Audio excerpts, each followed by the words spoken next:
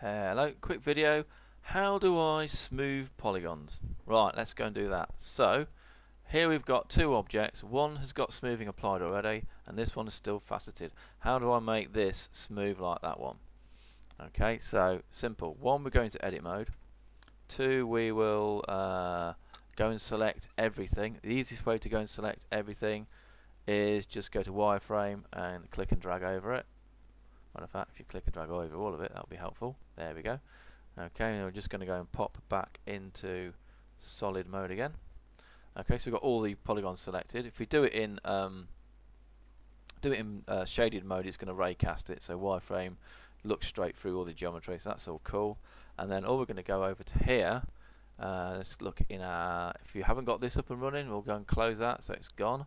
And then we can go and view, and we want to go and view the tool shelf. D. Bang. There's a tool shelf. And the thing what we're looking for is in the shading and UV tab here. And all we're going to go and say is smooth. And that smoothed it. And press the tab key to edit out of that. Now it's smoothed. And that is that. Done. So that's how to smooth polygons. Really difficult. See you in a bit. Cheers. Bye.